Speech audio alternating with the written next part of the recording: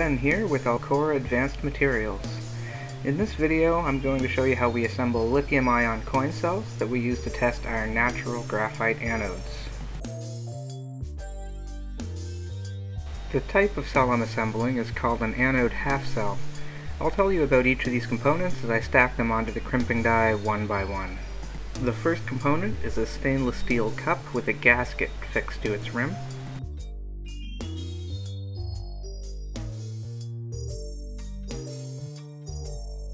Next, I place a stainless steel spring into the cup. The spring will ensure good electrical contact between the components once the cell is sealed.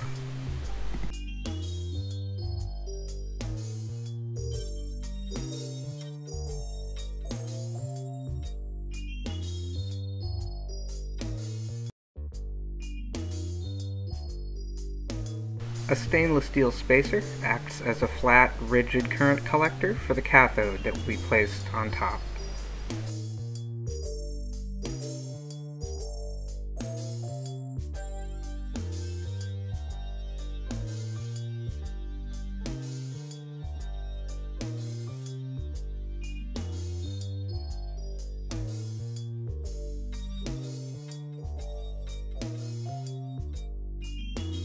In an anode half cell, a thin disk of metallic lithium acts as the cathode.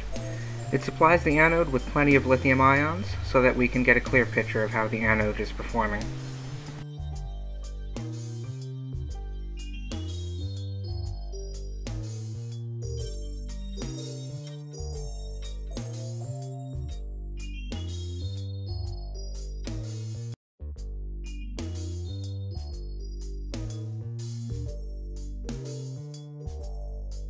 I next place a separator onto the lithium disc.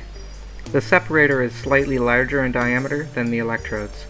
It electrically isolates the electrodes, but allows the lithium ions to flow between them.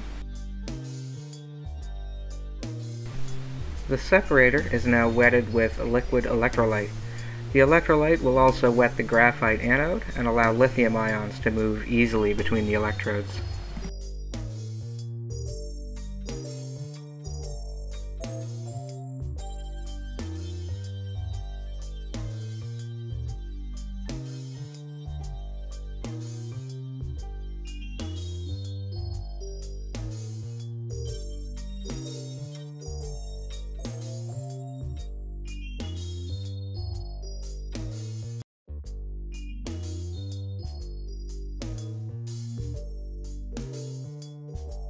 Finally, I add our natural graphite anode. This anode was made by Elcora using our high-quality spherical graphite and graphene. Thin copper foil was coated with anode material and cut into these electrodes, so the copper acts as a current collector for the anode.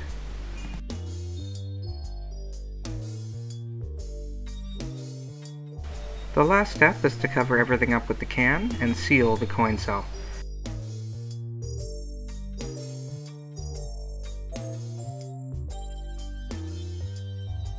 To seal the cell, the die is placed on a crimper and a pressure of about 1500 psi is applied. The gasket that was on the cup keeps the two terminals of the cell electrically separated.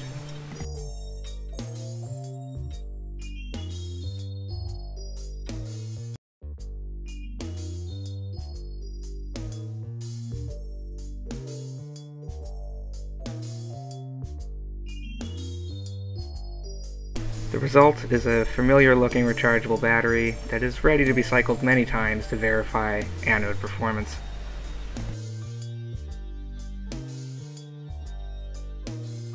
These cells can now be used to test and improve our anode formulations and help us make better batteries.